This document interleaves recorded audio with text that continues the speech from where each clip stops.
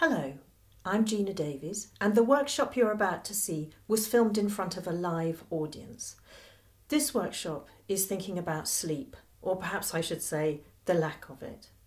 Over the last 20 years, I've worked with many autistic children and their families, and some of the main problems that we're tackling become even more difficult because the child isn't sleeping, and when the child doesn't sleep, nor does the parents, and the rest of the family also has difficulty getting enough rest. Knowing how to sleep is a life skill, and it takes time and effort to help children who find this difficult get it right. But this workshop is focused very much on helping parents understand how to tackle getting their child to bed, getting them to stay there all night, how to fall asleep, stay asleep, and to become well rested so that when they wake in the morning, they're ready for the day and to tackle all the things that they need to learn. And so that parents and the family can flourish in a well-rested environment too. I hope you find this workshop useful. Why don't you let me know how you get on? Email me at contact@ginadavies.co.uk. Thank you.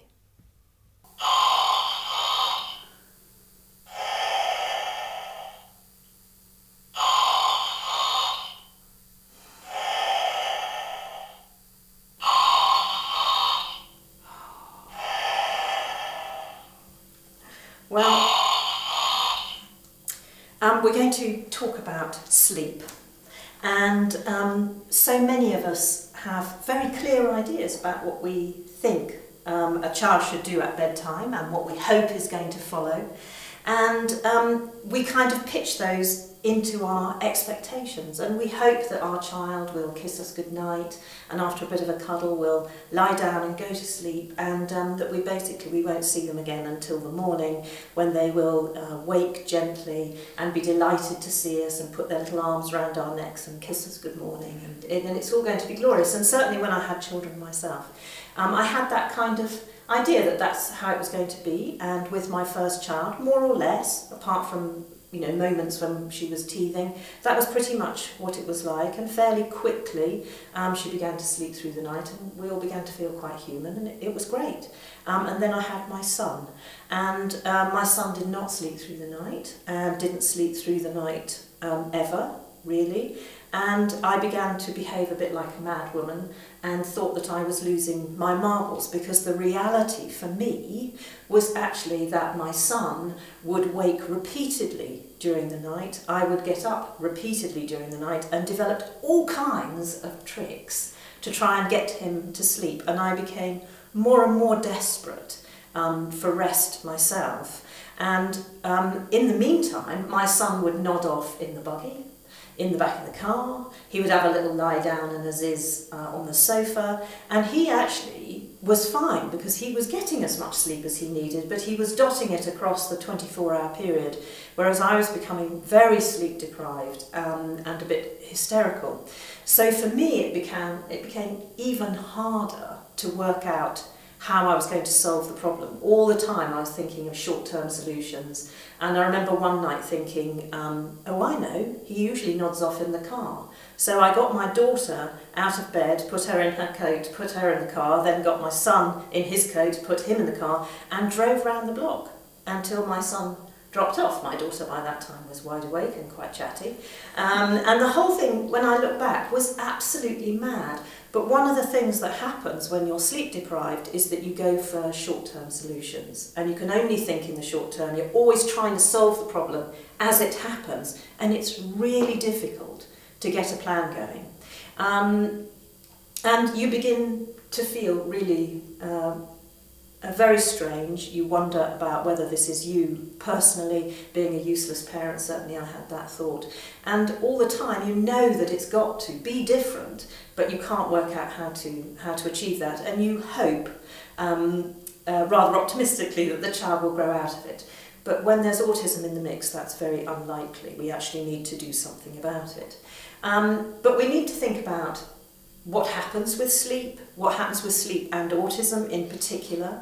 how we can think that through logically, and how we can make a plan that will work for your family and your child. And that needs to be quite individual, because what I might think was okay to do with a child might not be what matched what you feel you could do in your house. It might be that I have one child aged 3 and another aged 8. It might be that you've got 3 children under 5. So we need to think it through so that it works for you.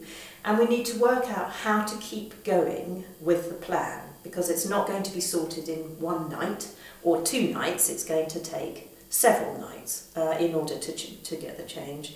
And then we're going to think through some of the practical hints and tips, which are slightly less barking mad than driving around the block endlessly with your child in the back of the car, and mean that everybody in the family gets rested. And I think that's really important, because rest improves your quality of life.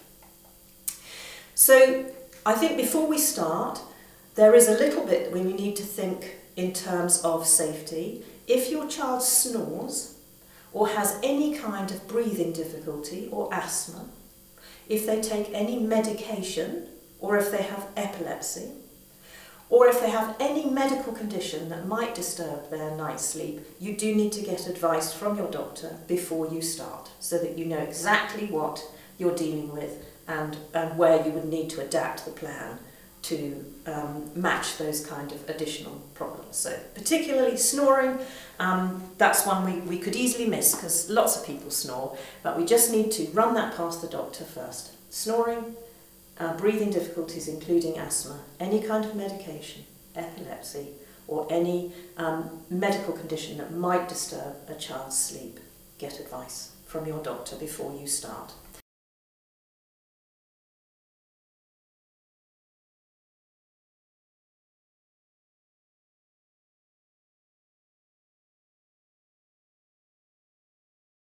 Ready for the off. And really it's a question of autistic children seem to present with a whole muddle of things that go wrong at night time, from everything that means they've got to have their toys lined up in a particular order, and if one falls off then we have to start again. This kind of obsessional arranging of things, that can be a part of the problem. It could be that they are clutching the iPad and watching a YouTube clip repeatedly until they actually fall asleep. Or it could be that they go to bed and fall asleep, but then they get up repeatedly in the night, or that they start the day very early. It's a whole collection of things, but basically what happens is that the people around them, and often the child themselves, are not getting enough rest. But we need to understand what is normal. I had this kind of idea that I could put my children to bed after a long bath, and they'd be in bed by 7 and I wouldn't see them again until 7 in the morning, because that suited me. Then I could go to bed at 11, 11:30 and wake up at 7 to get them ready for the day. But in fact, we do need to be very realistic about how much sleep does a child need. And often I think we overestimate how much they need. So for a child between 1 and 3, we're looking at between 12 and 14 hours across a 24-hour period. So if your child sleeps during the day, that counts as a part of the 12 or 14 hours, right? So when you're thinking about your child, think about their chronological age. If they're between 1 and 3, 12 to 14 hours sleep a day, and that's an average. So some children will need more and some children will need less, okay? But 12 to 14 hours. Between the ages of 3 and 6, it's 10 to 12 hours of sleep, and between the ages of 10 and 11, 10 or 11 hours sleep. So we need to immediately start to think, that's what happens for typically developing children. How much sleep does your child need? And we need to be thinking about that quite clearly. You need to do a calculation. What time do you put them to bed? What time do they fall asleep? If they wake, how long are they awake for? So we're counting the sleeping hours at night, and add to that any napping or sleeping during the day to get your total. And then the other thing we need to do is to remember that it is normal to wake up at night. We all have periods of deep sleep, and that's often happens in the first 4 hours of the night, where your child falls gradually into a deep sleep, and that's the point where you can move them, you can pick them up, and their muscles are very relaxed, and the child is deeply asleep, and you can't easily rouse them. And then later on in the period of sleep, what you get is a lighter level of sleep, and that's perfectly normal. And in that lighter level, as you can see here from this hypnogram, the child actually pops up to the surface and is awake briefly and then falls back down to sleep, and then is awake briefly and then falls back down to sleep. And that's entirely normal. It is normal to wake up a couple of times, or to be very near waking a couple of times a night, and for some people more than that. And it's important for us to remember that, because a part of the difficulty that the autistic child has is when they come through to wake, they wake up completely and think, da, the day's starting, we're out of bed, we're on the floor, our feet are on the floor, perhaps we're turning the lights on, we want everybody to get up and have breakfast, and it's only 2 o'clock in the morning. And the problem is the child doesn't know how to fall back to sleep on their own. But we need to remember, waking up at night is normal, as is knowing how to go back to sleep again on your own.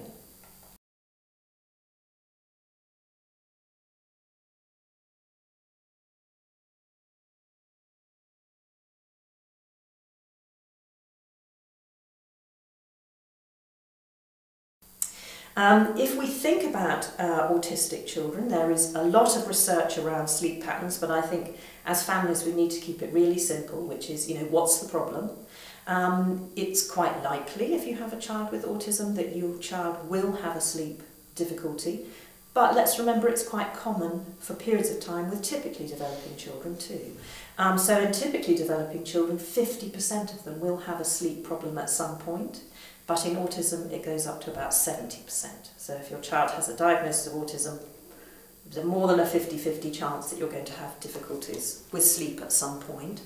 And if they looked at a group of children with autism, and they looked at what kind of sleep difficulties did they have, and it was difficulty falling asleep, difficulty staying asleep, multiple wakings, difficulty because you wake up too soon to start the day, and bedwetting. So in fact it's exactly the same sort of problems that typically developing children have, but you get more of them more persistently, and that's where the autism thing comes in, is it kind of sets the child's thinking in stone.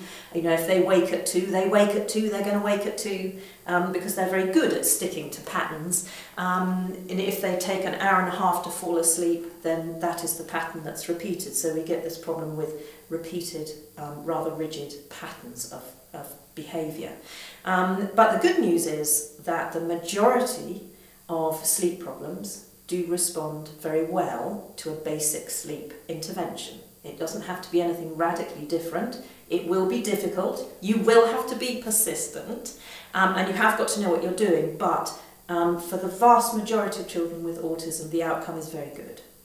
Okay, so we can be optimistic, but we know we're going to have to do some work in order to achieve that.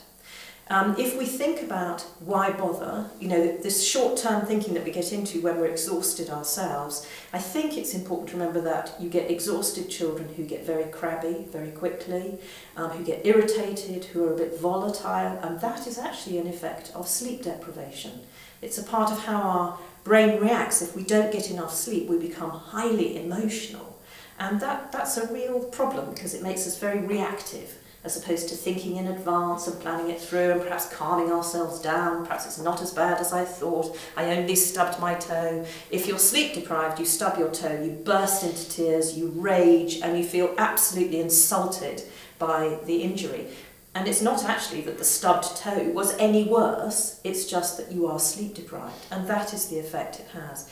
And in families struggling with children with autism and sleep deprivation, you have that for the child and for the adults caring for them. So it becomes really difficult to make a good plan. And we do need to remember that if you are sleep deprived, it's harder to learn anything. So it becomes a real struggle, and it's not helping our child learn the things that they need to learn. And you get an increase in challenging behaviours because the child is reacting all the time, and they don't have the kind of social codes that says you mustn't hit when you get cross, so you get more hitting and you get more rushing about very often.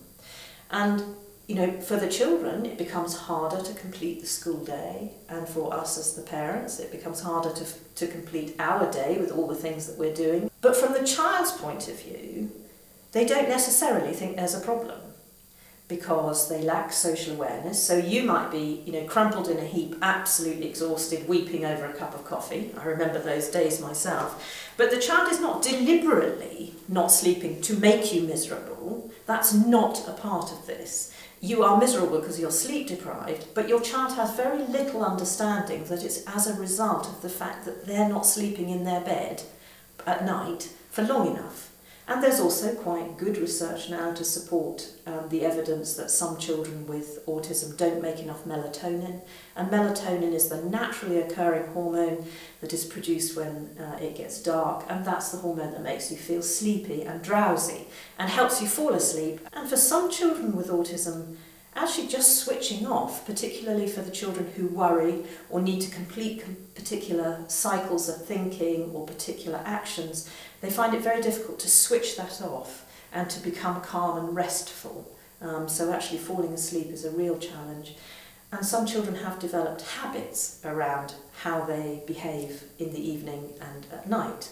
Co-sleeping, that is sleeping with your mum and dad, is a very common one, and it's a response to being desperate for some sleep. You just think, oh, bring him into our bed and he'll fall asleep. Then that becomes the child's expectation. That becomes what they understand happens. So, of course, then they do it again and again. And one of the things that I found very difficult when I was coping with sleep deprivation was, why couldn't I solve the problem? I was desperate for a night's sleep.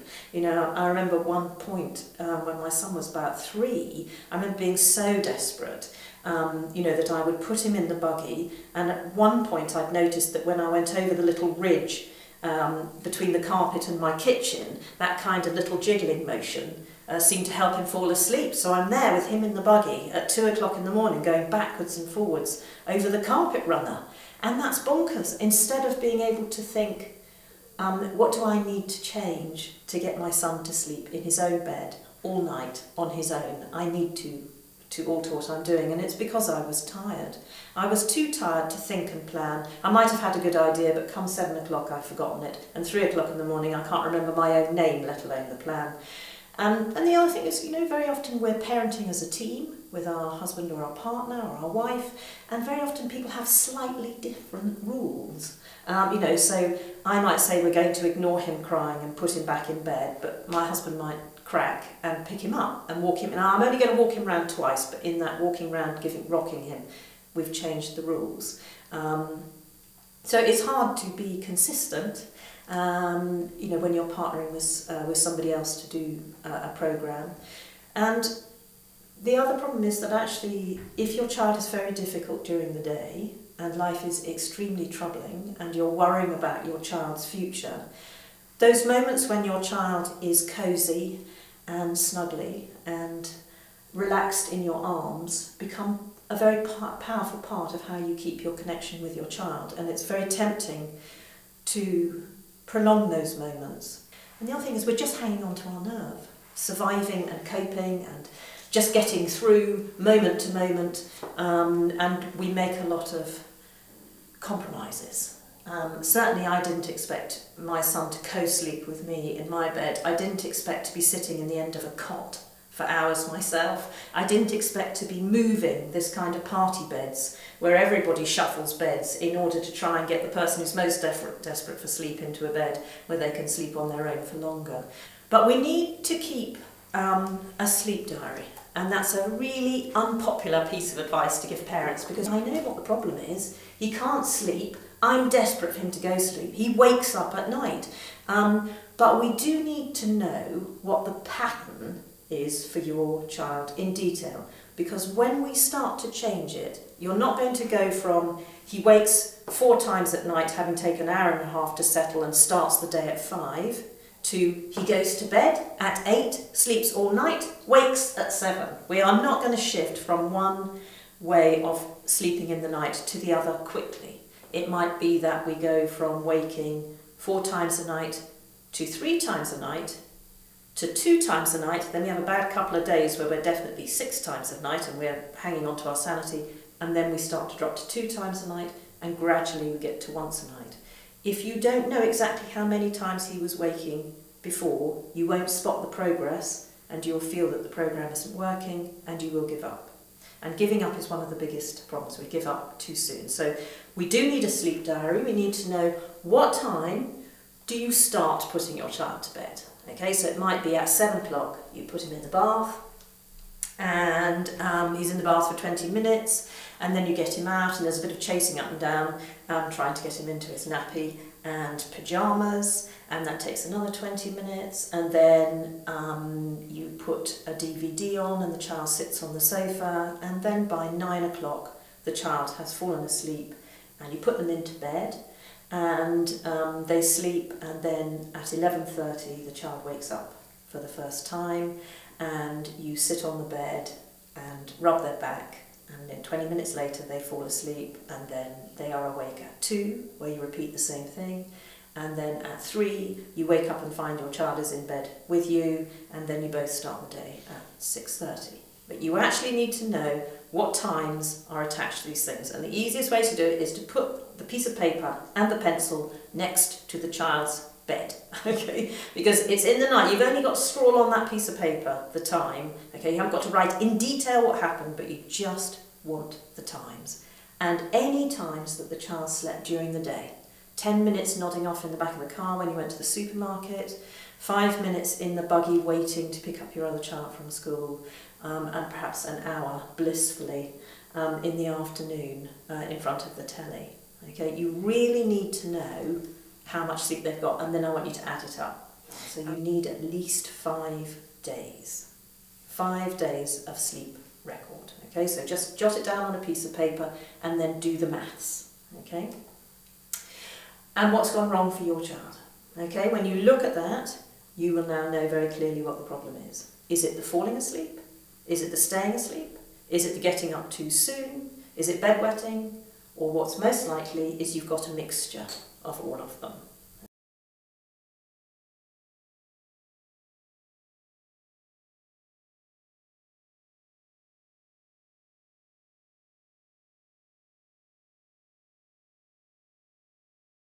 One we can knock on the head very quickly around bedwetting is to remember that staying dry at night doesn't happen for some children until they're about 7. So if they're dry and toilet trained during the day, but wetting the bed consistently at night, if we're going to crack a sleep program, one of the things to do is to look at the amount of fluid you're giving your child. Don't give them anything to drink in the 3/4 of an hour before bed. Take them to the toilet just before you put them into bed, and then perhaps put them in a night nappy. Okay? And as soon as they wake up in the morning, you take the night nappy off. When they've stopped wetting the night nappy, that's the time to stop worrying about bedwetting. Okay? So the child will become dry almost on their own. If you've got a big problem with bedwetting, then we need to think about that in the toilet training workshop. But which problem have you got, or have you got more than one? Most people have more than one of this list going wrong for them. And if we're thinking about what we're going to change, we want things to change for the child and things to change for us. Okay? We just want the child to stop doing the things that they're doing that are driving us bonkers at night, but in order to bring that about, we will have to change what we are doing. If you have a child who has problems sleeping, despite your best efforts now, we kind of have to accept that what you're doing at the moment is not working if the problem is continuing. And that's the tough bit, because sometimes it works, very often sometimes it works and sometimes it doesn't, and that kind of what's called random reinforcement very powerfully makes us think we're almost there, whereas in fact the problem is continuing. But if the child has got a sleep problem, and what you're doing at the moment is not changing that, we need to change the way we're handling bedtimes and night times, and that falls to us. We are the ones that find it easier to change. The child with autism finds it very difficult to change, so we're going to have to make the change. So we're going to have to do something differently, and who is going to help us as the adults making the change? Because we're already tired, and it's hard to hold on to the plan when you're knackered. So who is going to support you? Who's going to show an interest in what a good job you're doing, and to listen to you on the good days and the bad days and keep you going? Who do you have in your network who can do that for you. And that's really important, that you find someone who's going to support you. Even if it's just someone who rings you every couple of days and goes, how's it going? Well done. That's fantastic. You're doing a good job. Just to remind you that you are actually investing in something that is going to improve your child's quality of life for now and the future. It's a really big thing to achieve.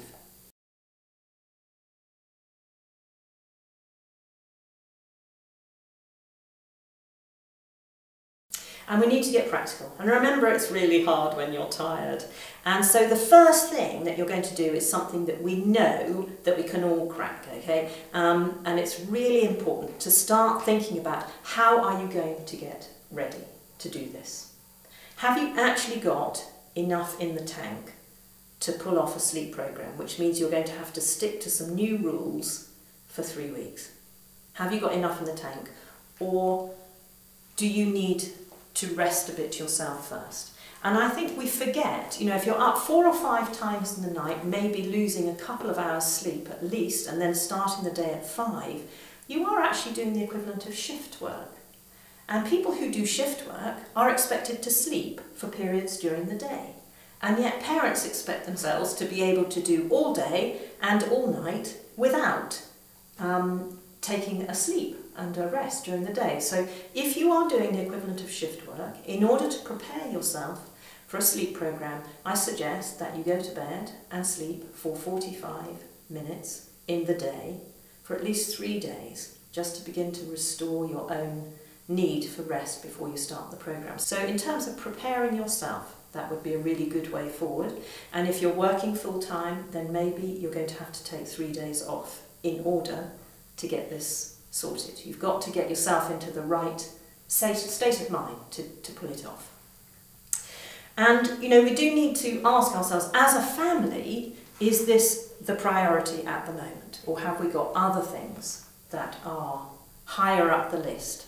Because it is hard to stick to a sleep program. You have got to be glued together as a family group. So you wouldn't want to start a sleep program if in a week's time you're going on holiday, or if in a week's time you've got relatives coming to stay and the children are all going to have to share a bedroom. Okay?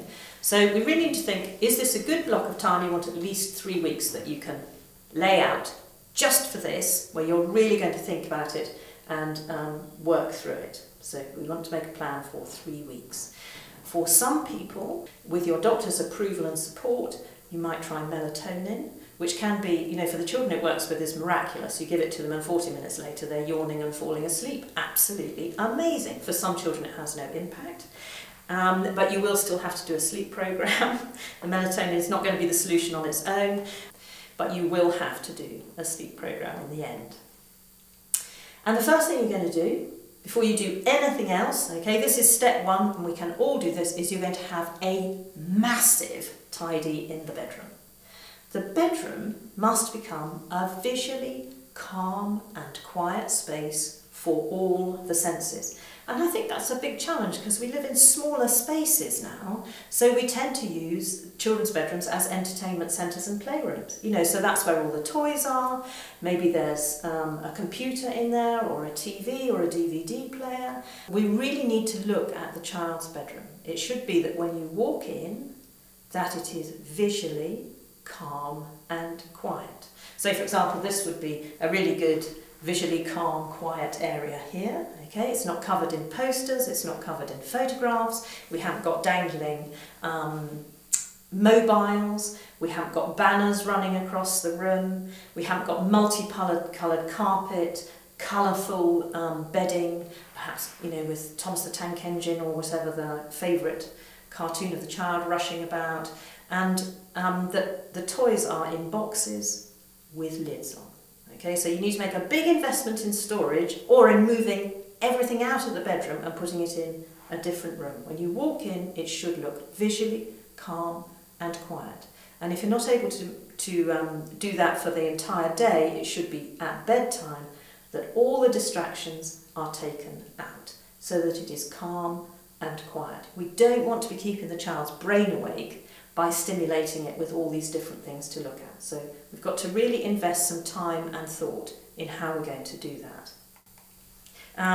So it needs to be a safe and restful space. Don't use it as the place you send your child to if they've been naughty or if they've been difficult, because we don't want to complicate the child's understanding of what a bedroom is for. A bedroom is for sleeping in at night. That's what we're heading for. You need to get the light sorted. Okay, you need to make sure that the room is really dark. Okay, there are all sorts of blinds, blackout blinds available, but if that's too expensive, you can blue tack black paper onto the glass at night. Because when you pull the curtains across, you want to be sure that it is really dark. Of course, in the winter, it's not so difficult, but during the summer, you know, it's light for a long part of the evening and it's light very early in the morning. We want darkness, because darkness gives a visual cue that it's night, it's time to sleep. And darkness is also very important in the creation of melatonin. It's what triggers the production of melatonin. So we're going for dark. We want it to be quiet, so we need carpet. If you don't want to put carpet in your children's bedroom, you need a rug, something that absorbs the sound, okay, so that it is quiet. We need calm colours, and we need safe furniture, because if the child gets a bit cross and understands that they can bring you rushing to their bedroom by pulling a drawer out and throwing it across the room, then that gives the child a very useful tool for making sure that parents arrive on cue. So look at the furniture, make sure that it's safe, make sure that it's sturdy, and we're off. So a really big tidy up. And here, this is probably the least popular bit of advice that I have to give, which is no TVs or computers or handheld game devices in the bedroom. But unfortunately, we can't ignore it, but the flashing, brightly coloured images that come off a screen keep the brain stimulated, therefore awake.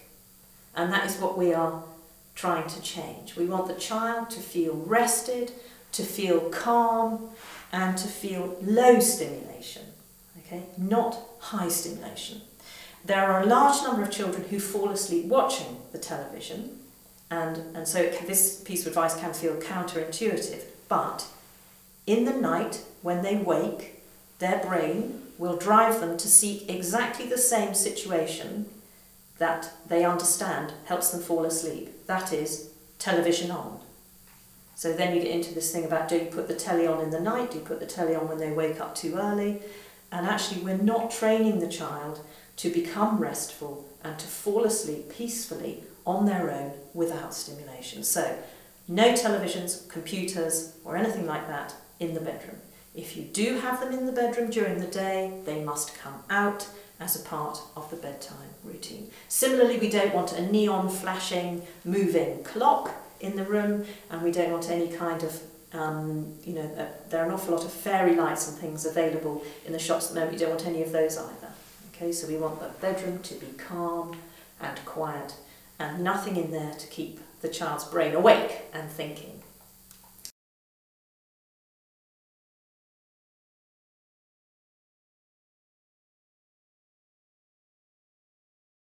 And the other thing is that children are spending long periods of time on the computer or perhaps with the television, because this plays to such a wonderful autism strength, the visual learning, and they are so good at these things. They're spending very long periods of time using them, but these devices don't wear a child out physically. So some children are simply not physically tired at the end of the day. And if you've got a very active autistic child, they need even more exercise. Okay? The fact that they're whizzing about all the time and sort of tiddling around and on their feet a lot, they're not physically tired. They are capable of even more physical output. So you need to make sure that your child is physically tired. They need to walk, they need to run, they need to cycle, they need to scoot on a scooter, they need to be climbing playground equipment, they need to be out and about and doing. And that's tough, because actually if your child is unreliable, one way you can make it round the shops is to put them in a buggy. But if they're in a buggy, they are not taking physical exercise. We put them in the car because we've got a lot to fit in the day, but they are not exercising. Okay? And a child needs to be physically tired. What can you add into your child's day that is going to give them real physical exertions, particularly in the afternoon, or certainly after the last sleep in the day? Okay? Physical exercise, very important.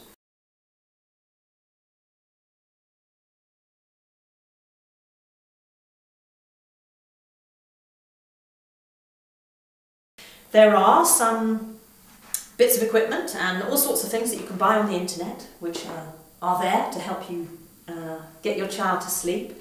And there are some that work and some that might work and some that are more trouble than they're worth.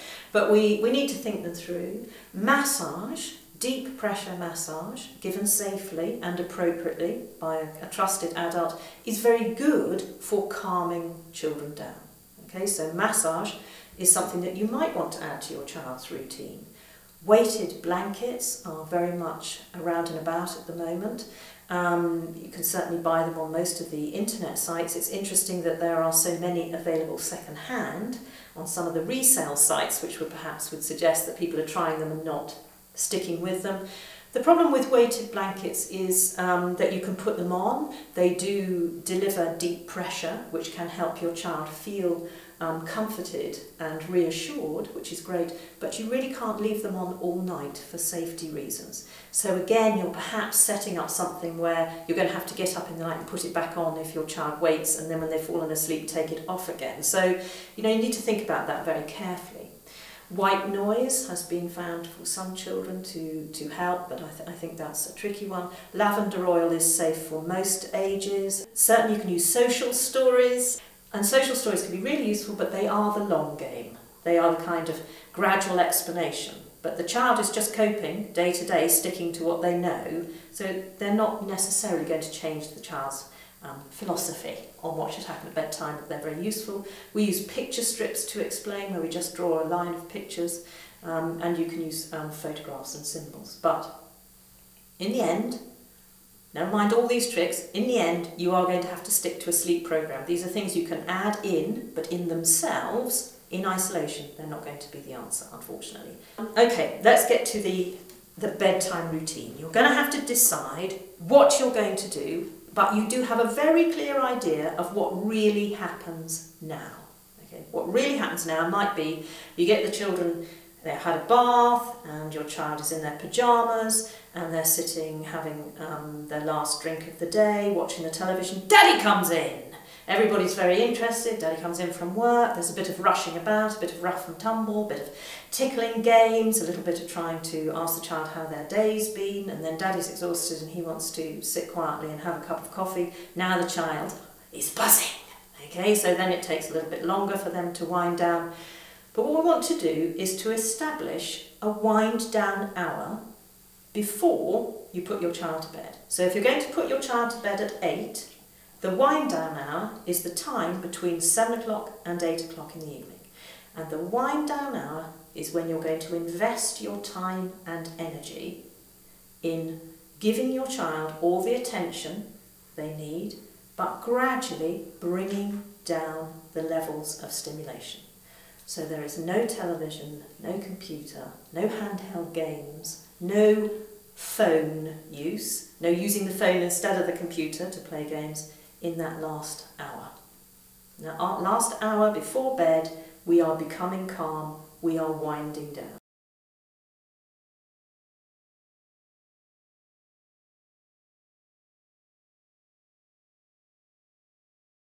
You need to decide your bedtime routine. Is it bath, pyjamas, brush your teeth, 2 stories, leg massage, lights out? You need to know what is your routine. Things like brushing your teeth, a lot of autistic children absolutely hate having their teeth brushed, whether you like having them brushed or not. It's very stimulating, so you want to get that earlier in the process. It's not just before you get into bed, because brushing your teeth stimulates you and keeps you awake, particularly if you don't like it and you have a bit of a fuss over it. Okay? Really think about your bedtime routine. What is the routine? I think once you're in your pyjamas, you should stay upstairs. But that's just me. But if you're going to bring them downstairs, it's not to sit on the sofa to watch the television for an hour. That's not what we're up to anymore. Okay? And there might be some children who feel rather strongly about that. They might feel they're being deprived. But this is an investment in making sure you give your child the attention and the time they need to become calm. And that's really, really important. There's no getting away from it. And it takes about an hour for a child to wind down. You actually want them to be thinking, I've I've had enough of this. I'm getting a little bit bored. I might as well go to bed. Not, if I go upstairs, I'll miss the end of this. Or if I go upstairs, I'll miss Daddy coming in. Or I wonder who's coming round to have a cup of coffee with Mummy tonight. If I wait and see, it might be Auntie Mary. We don't want that kind of thing. We want the kind of thinking of, yeah, the day's come to a close. It's okay. I'm feeling calm. And now I'm feeling sleepy. That's what we're aiming for. And then you need to decide what kind of intervention you're going to use. Are you going to put your child in bed and every time they get out, put them back again? Okay, you're going to do the repeated placing in bed. Are you going to do the, I'm going to sit on the end of the bed until they fall asleep, and then after a week of that I'm going to sit on the floor between the bed and the door, and then I'm going to sit on a chair in the doorway, then I'm going to sit at the top of the stairs. Okay, are you going to do that? Or you can do scheduled waking. So there is one particular approach, if your child wakes at a consistent time of night, so if they wake at 2 o'clock, you know that if you go in at 20 to 2 and just settle your child, they won't actually wake. All right, so that where you're kind of anticipating the child becoming restless and you go in and you just settle them so they don't actually wake, that can break the pattern as well. But if your child is co-sleeping, that is sleeping with you, or you are lying down with them until they fall asleep, you might find it quite hard to put them into bed and leave the room. Okay, because people do. They say, well, as soon as I leave the room, he'll walk out after me. And you're right, he will, because normally you lie down. Okay, and this time you're not, so there must be something wrong with you, so I'm just checking. So the child will come out and you put them in, okay, and they get up and they walk out again. Okay, and you put them back and they get up and they walk out again. And so it goes on, and you think, well, that's mad. It's much better when I lie down with him, at least he stays in bed. But then, if you lie down with them at night, to get them to go to sleep, when they wake up in the night, they will of course come to look for you. Because how do you fall asleep? You fall asleep with Mummy or Daddy lying down next to me in the bed. And they need to repeat the same circumstances, okay, the same situation. But you need to work out what can you live with. Because if you keep putting your child back into bed, they might cry. Are you going to be able to ignore that and keep going? Because it's no good if when they start crying you pick them up and give them a cuddle and go, it's all right, don't worry, and then you lie down with them because they think, oh, their brain is learning, okay, so we go in and out of the bedroom 5 or 6 times, then Mummy picks me up and gives me a cuddle, and then she lies down with me. Okay, so now that's what's going to happen every time they wake up. So you've got to think, what do you as an individual feel you can cope with? And if you're going to follow the sleep program with somebody else, your partner, then will they stick to the same rules? Or will one of you crack when a child cries? Okay. For me, with my son, I did the putting them back into bed and walking out. And it was really tough because he did cry. And he did get upset because he was confused. This is not normally how it works. Normally I go for a ride in the car, I'm clicked about in the buggy, Mummy walks up and down, you know. I go downstairs and stroke the cat for 20 minutes while she drinks tea. This is not what normally happens. So it was a big shock for him. But I was investing in helping him develop sleep patterns which would be healthy for him for life. So 3 weeks worth of me putting him back into bed. Okay? And I've just been working on a sleep program with another mummy who is doing the putting her child back into bed, and on night 1 she did it 33 times. And you know, that is pushing pretty much to the limit, and everybody's beginning to think, you know, what was the advice that stupid woman gave me? Can't she see it's not working? But of course the child is simply doing what they know usually works, and they're autistic, so they'll be more persistent. You know, so it takes a while for the child to realise this is not working anymore. But you need to settle on whatever it is that's going to work for you.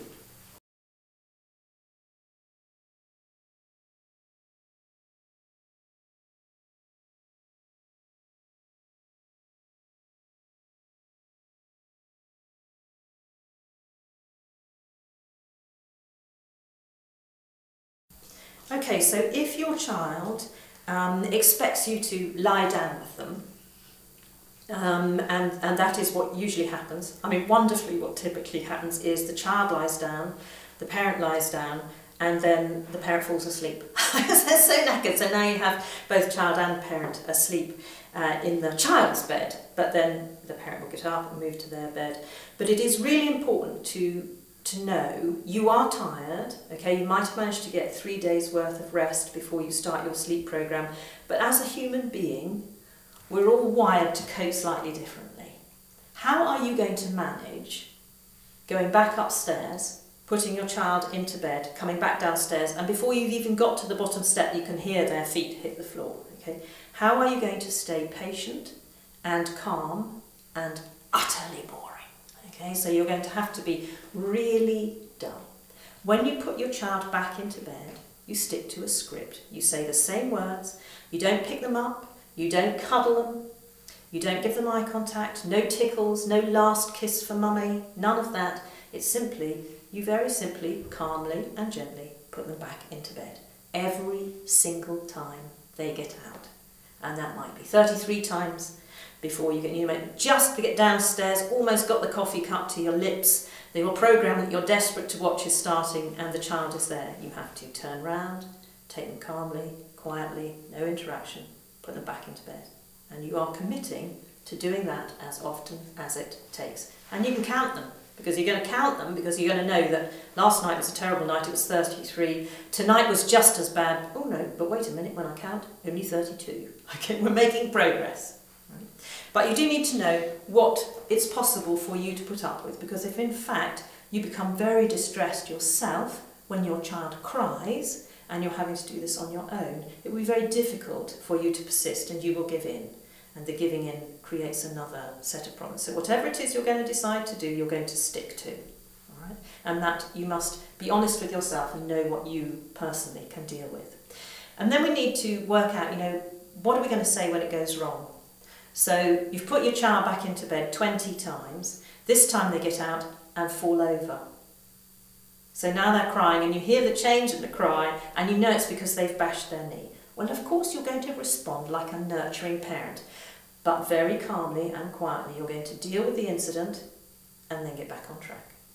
All right? But you're not going to, oh well, never mind, just for tonight, and break the rules. Okay? You deal with whatever it is that's happened, get back on track. But try not to be highly stimulating, interesting, keep the child alert and awake. Okay?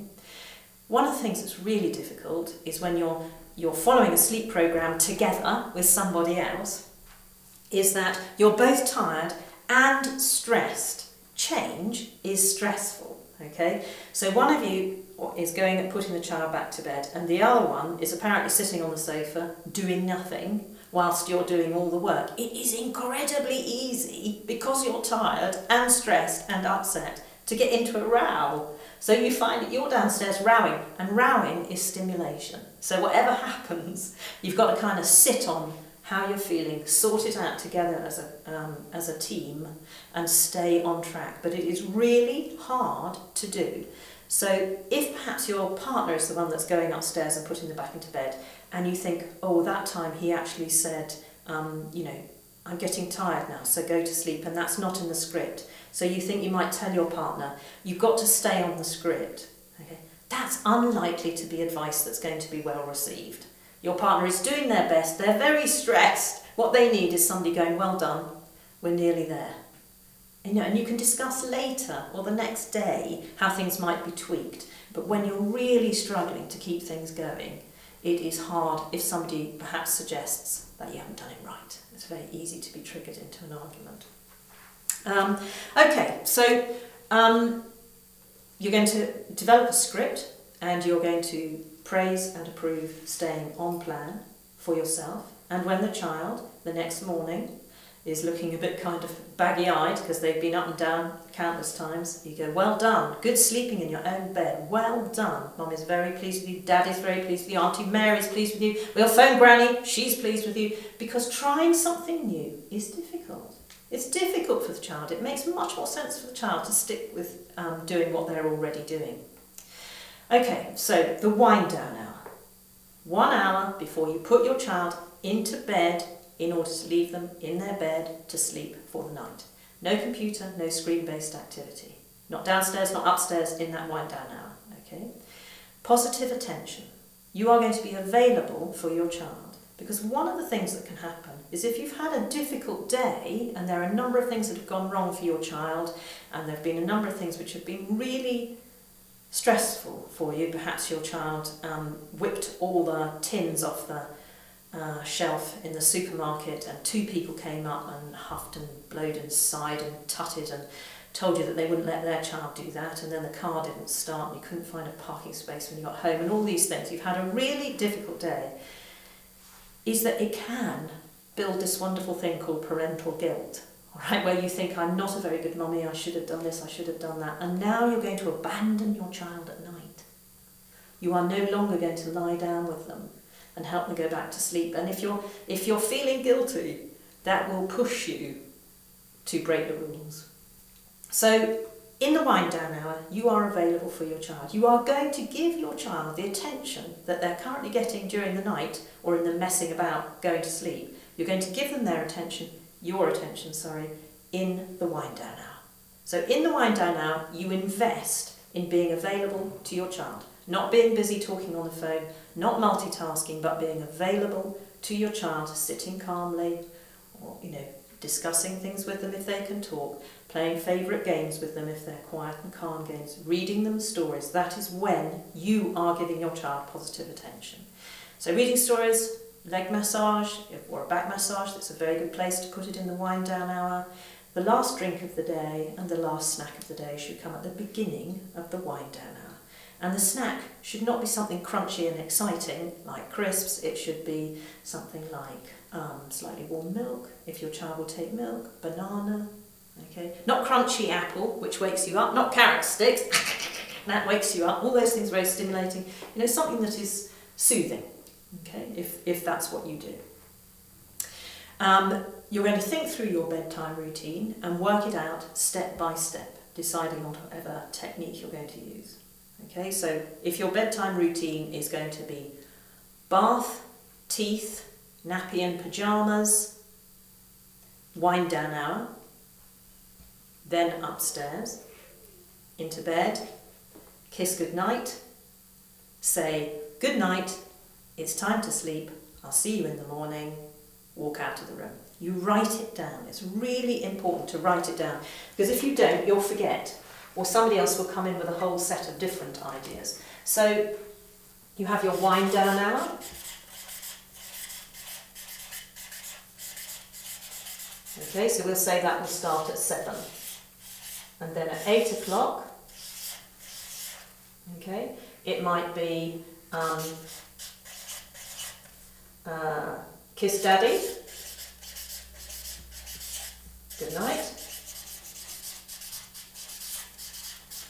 Okay, and that's downstairs. Then it's 8:05, you go upstairs. Okay, this is not the time when you're having a long conversation with daddy. It's kiss daddy goodnight, go upstairs, in bed, kiss goodnight, light off, say it's night time,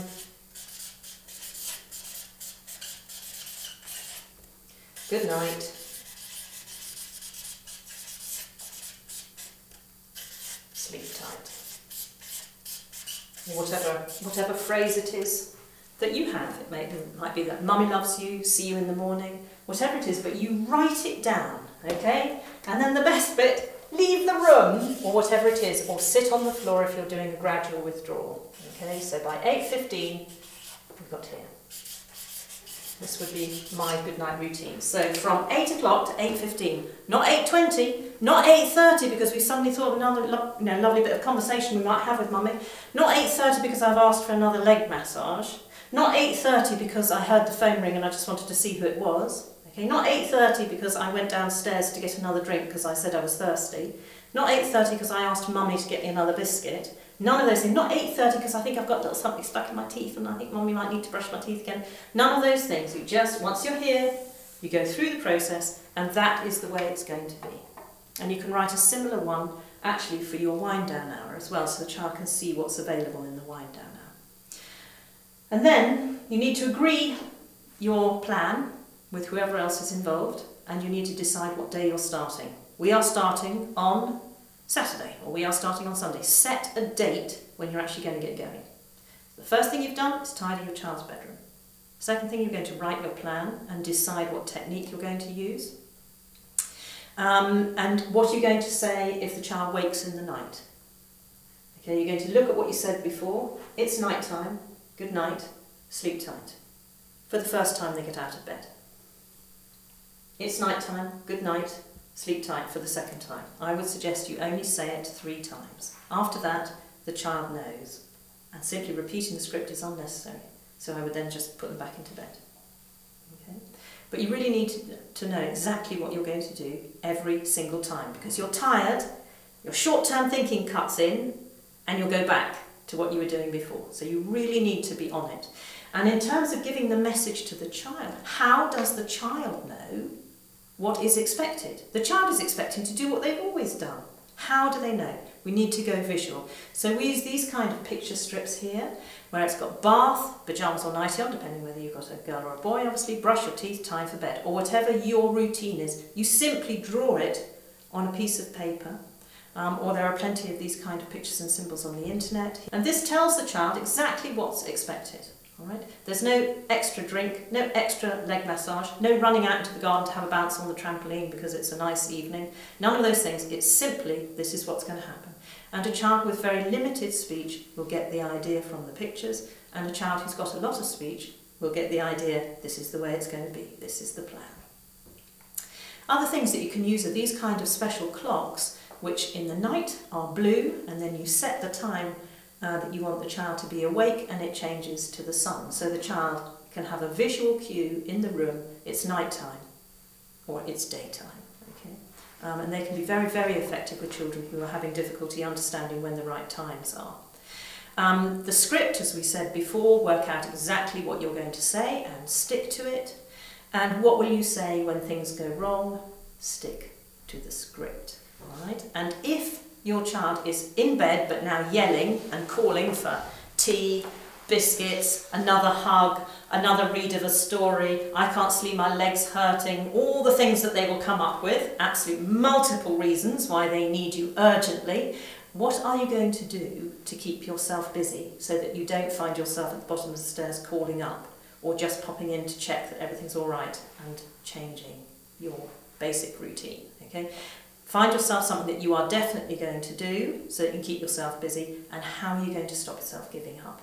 Find somebody to encourage you, it's really important.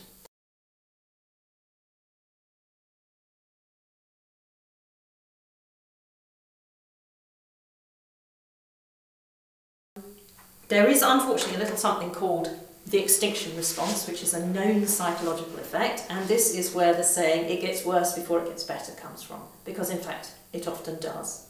The child has learnt from past experience that if they get out of bed, you will take them into bed with you, if co-sleeping is the thing that you're addressing. The child has learnt, their brain, their experience, their whole life experience, when I scream, eventually I sleep with mummy and daddy.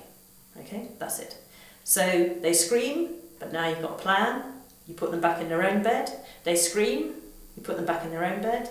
The child is quite likely to think, I can't be doing enough of what worked in the past, so they scream louder and longer, okay? And you think, oh, this new sleep program's just making them worse. What's happening is the child's brain is pressing the button that usually works, but more thoroughly, just to check if it's really going to work. So you will go through a period where the child appears to get worse, and that is when you must stick to your plan. So the extinction response is a very trying thing, but it's a normal part of changing behaviour. And you need to stay on plan for days. Stay on plan for days. It's not going to work 1 day, 2 days, 3 weeks. You should commit to this. If your child is ill during that time, of course, you are going to nurture and care for your child safely. Of course. And then when they're better, you get back on plan. Okay? But a child who's running a temperature shouldn't be ignored in the night. Clearly not.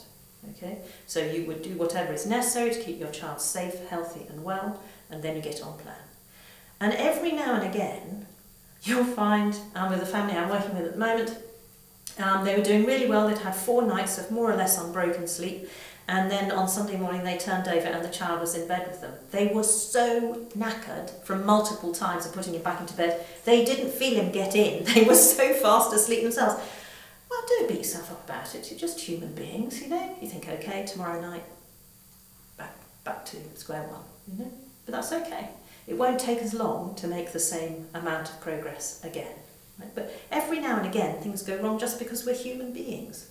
Just accept it, get back on track, we're all right, no problem. And we need to listen and encourage each other. It takes time. It's difficult for us to change as adults. It's difficult for the child to change. But good, what they call good sleep hygiene, knowing how to rest, knowing how to sleep, is actually a life skill. If it means your child becomes more tolerant, more patient, more able to learn, and less reactive, less challenging, less struggle with new ideas, you are investing hugely in improving your child's quality of life and your own, but you are changing the possibilities for your child's future. Okay? This is something that will work for life. It is much easier if you do it when your child is little, because physically it's less challenging, but also the child hasn't practiced the old habits for as many years. So, if you're ready to give it a go, get started, commit 3 weeks to it, and there's every likelihood that you will have improved your child's life and taught them a life skill, and that you will have improved the quality of life for the entire family. So, good luck. Thank you.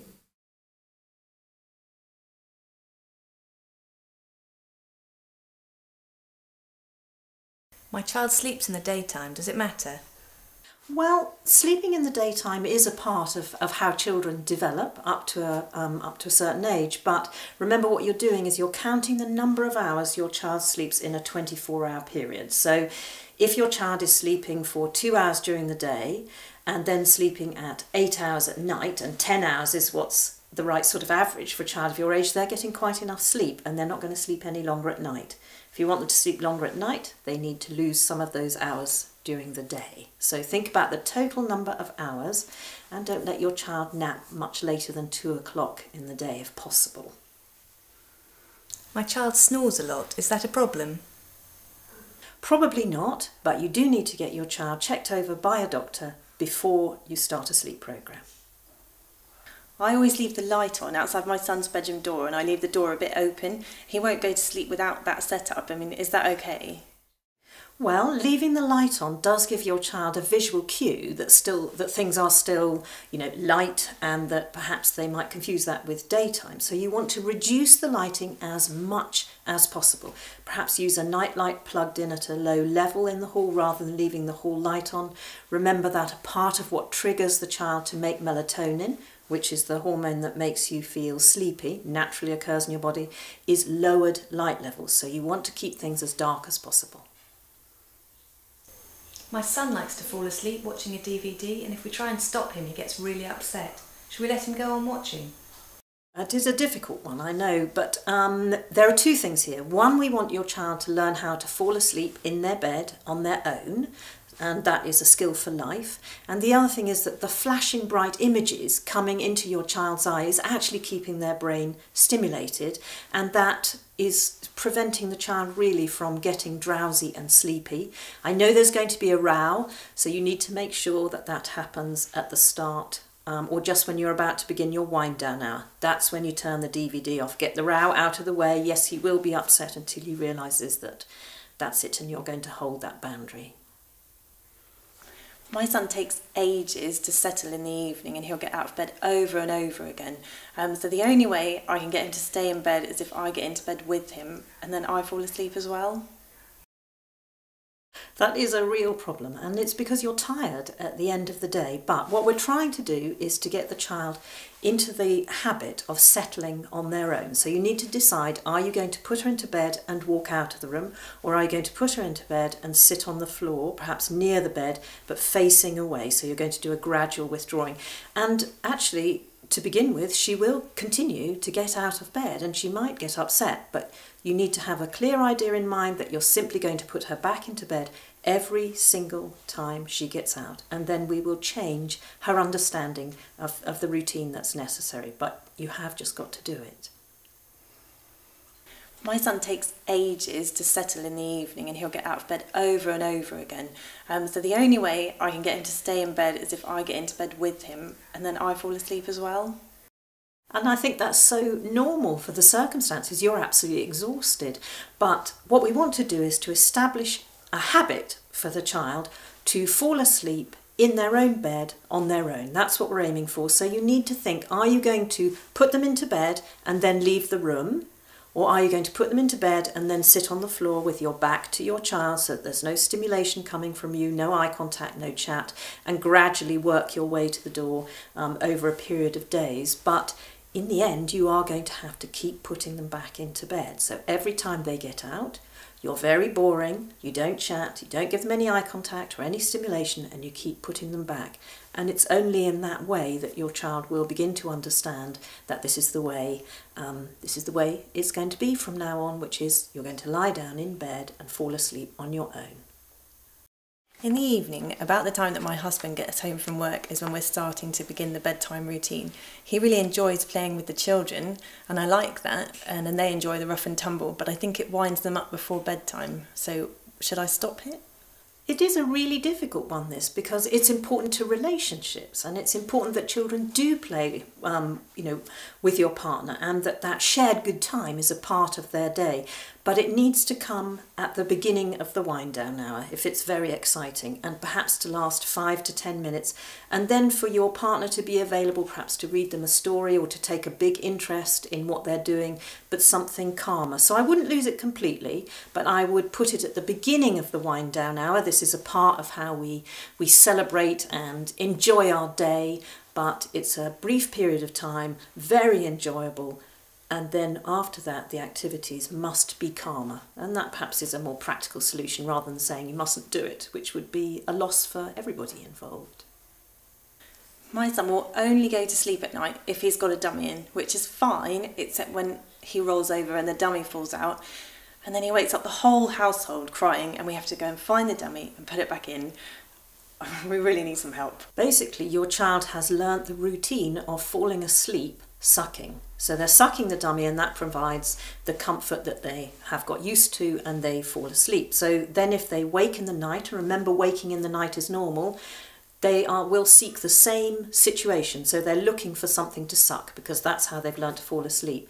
So you've either got to teach your child to find their own dummy if it falls out in the night, perhaps by using their hand to search for it rather than you rootling around and plugging it back in, or perhaps now's the time to think about investing the time in helping the child understand how to fall asleep without a dummy.